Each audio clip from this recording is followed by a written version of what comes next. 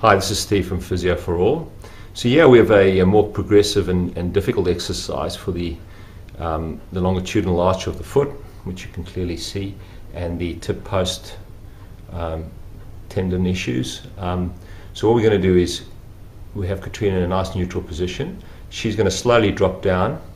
You can see that arch collapsing, and then what we're going to get her to do is pull that arch up using the right tissue structures, and then drop in again, eccentrically loading that tib post and pull up, strengthening the arch, drop in and come up. So she's actually using tib post both concentrically and eccentrically. This is a more advanced exercise and should be done under direct supervision and with caution.